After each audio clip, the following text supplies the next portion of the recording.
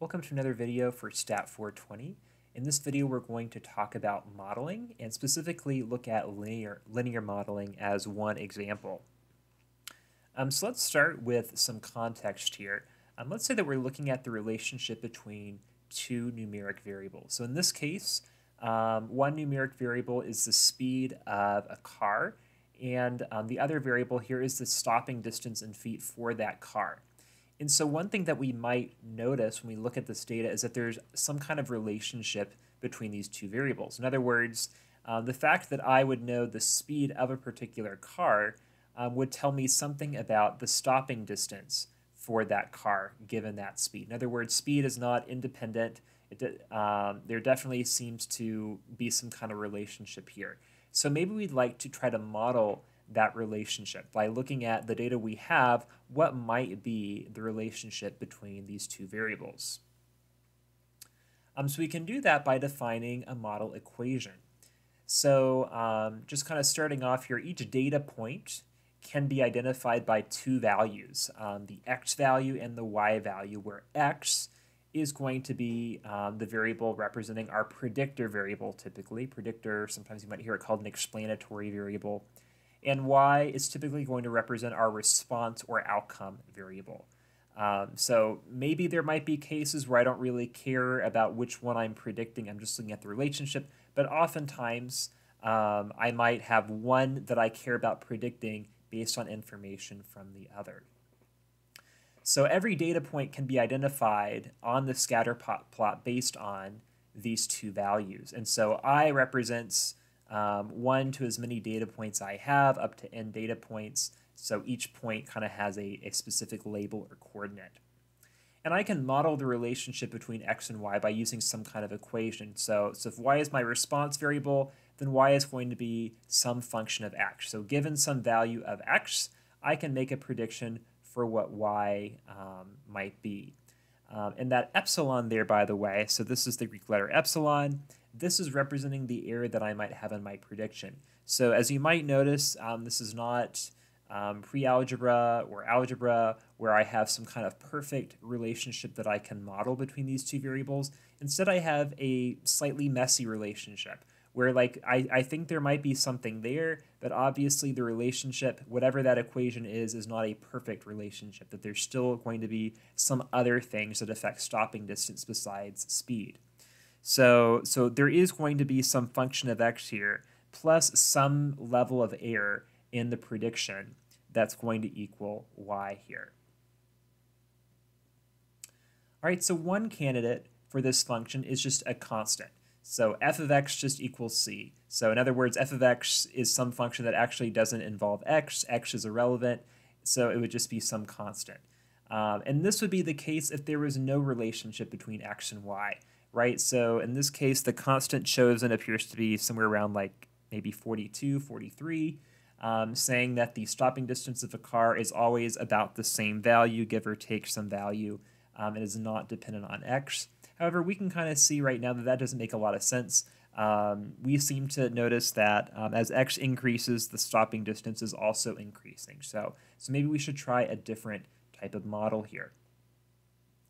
But then the other extreme, or the other concern, is that we could try to overfit the model by doing something a lot more complicated than necessary. So if I was trying to actually hit all the data points or kind of hit every nuance and bump that I see in the data, I would overfit and end up with some model that's not very useful at all. So this is f of x equals something much, much too complicated, where I have parabolic, but even more than parabolic, so maybe like x to the 15th or 20th power at this point. So that's probably not a very helpful equation either. This might be a case though where a linear model would work well. A linear model is not always going to be the answer, but a linear model is a good option for a lot of different variable relationships. So I can draw a line here, and I can see that as speed increases, stopping distance seems to be increasing by about this slope. Again, there's going to be some error. There's going to be some epsilon for a lot of these points, meaning that speed is not the only thing involved in this stopping distance explanation. But speed definitely seems to have some kind of noticeable relationship there that we can model. So a simple linear regression model is going to look like this, where I have y equals, and then I'm going to have some term times x. So this beta 1 is going to be like my slope coefficient. And there's also going to be an intercept term. The intercept could be 0, but most of the time, or I don't know if I should say most of the time, but many times it won't be 0, meaning that when x is 0, this would be my best prediction for y. So an intercept term you might think of as kind of an anchor, where wherever my slope tells me how steep the line is, but the intercept is telling me where I'm kind of anchoring it to the y-axis. It's where it's going to kind of cross through the y-axis.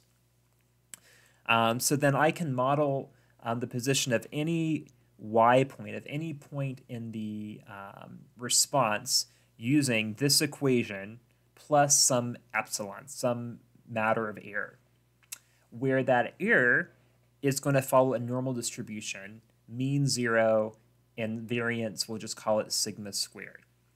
So one of the assumptions that we'll talk about in just a second is that the linear regression model has a constant variance across the range, meaning that if I'm assuming this is truly a linear relationship, then there's going to be some error, and that error should be equal. It should have the same amount of variance over here as it does over here.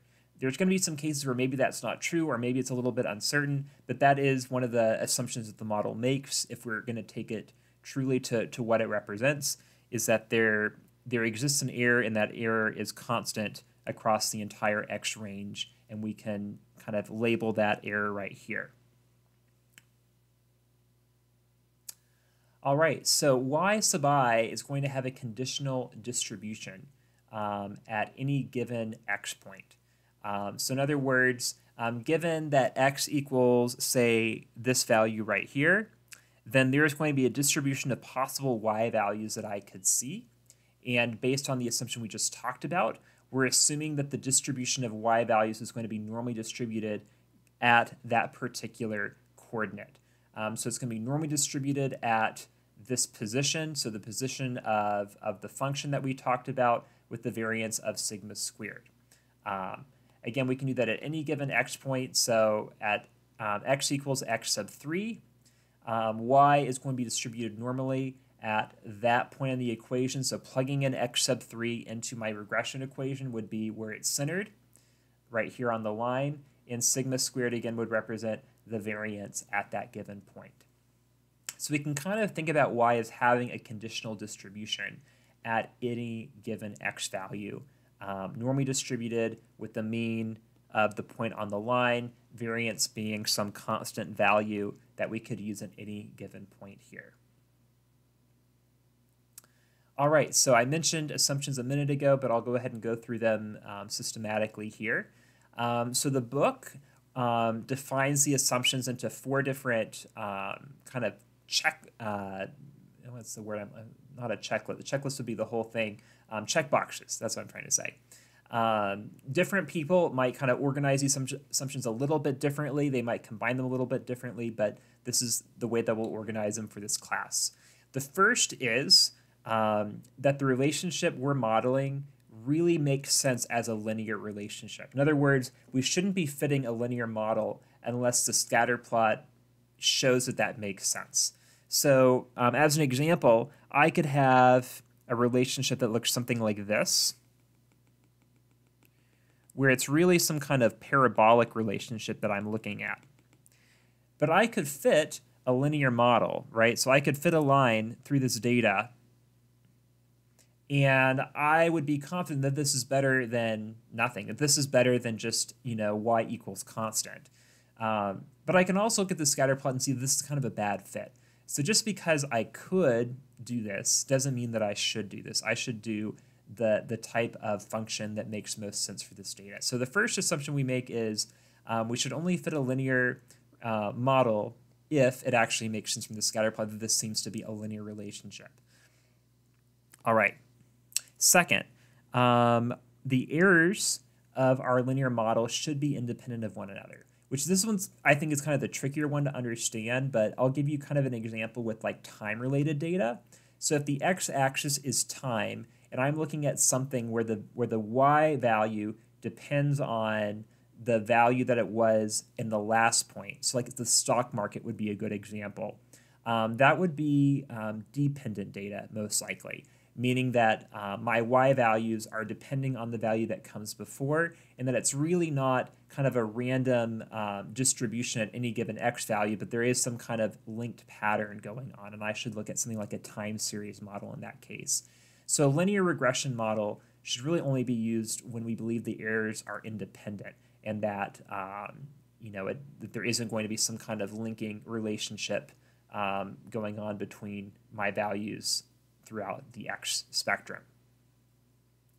Okay, the third relationship would be that the errors are distributed normally at any given x value. So that was what we talked about back here, that we're assuming that the mean distribution of y at any given x value is going to be centered at some point around the line, and it's going to be distributed normally around it. So again, that's just an assumption that the linear model that we talked about would assume is going to be true. And then the fourth we also mentioned is that we're assuming an equal variance in y at any given point in this conditional distribution. That sigma squared is the same here as it is over here. So a very classic example, or a very classic term you'll hear is a cone shape would be a bad, I don't know if bad's the right word, it would be a red flag to doing a typical linear relationship. So if I had some data kind of look like this, where the variance is clearly getting larger and larger as my x value gets larger and larger, this would be a problem. This would not be equal variance. So two terms you might hear are homoscedastic and heteroscedastic. So equal variance would mean homoscedastic. Sometimes you see it spelled with a C, sometimes with a K. One might be the British spelling. I'm not entirely sure, honestly. This over here would be heteroscedastic. Heteroscedastic. And so to fit a linear model, we're assuming homoscedastic. If our data is heteroscedastic, then we would need to do a transformation or something like that. So we'll see that later in the course, what we do when our data is heteroscedastic.